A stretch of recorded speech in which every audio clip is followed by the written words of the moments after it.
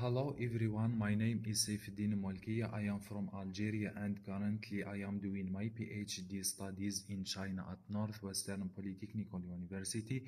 At present, I am in the last step of preparation to complete my process of graduation in the next month. Today, I am glad to be one of the nominators for the Young Scientist Award of International Research Awards on Science and Technology.